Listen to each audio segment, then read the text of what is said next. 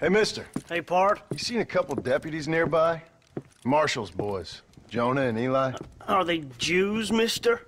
They sound like Jews. I don't know. Why? Why? This whole thing is nothing but a Jewish plot. You do know that, don't you? I find that highly unlikely, amigo. Well, I don't like Jews. Or colored folk. Or natives, now that you mention it. Well, you're a nice, kind-hearted man to meet in a time of trouble.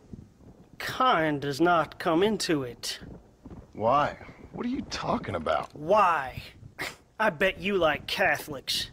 I can't stand them neither. Nor women. Fabians, socialists, homosexuals, Asians, or British. Between them, they've ruined this country. Ruined it.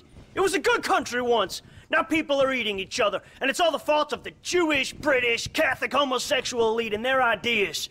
Well, I, for one, won't stand for it. Have you ever met a Jewish person?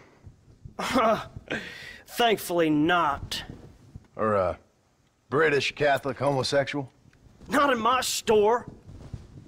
Oh, I get it. I see you acting clever.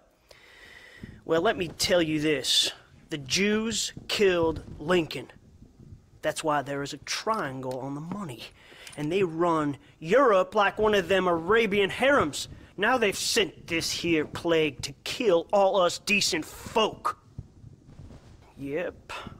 You, sir, are truly a remarkable fella.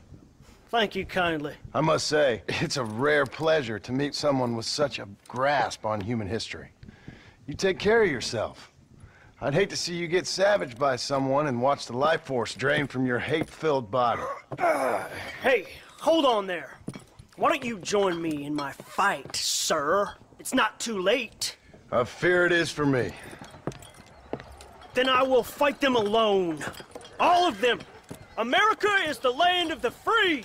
And that means free to people like me, Herbert Moon. Absolutely. No! Oh, no, no! No! Ah! You can't eat me!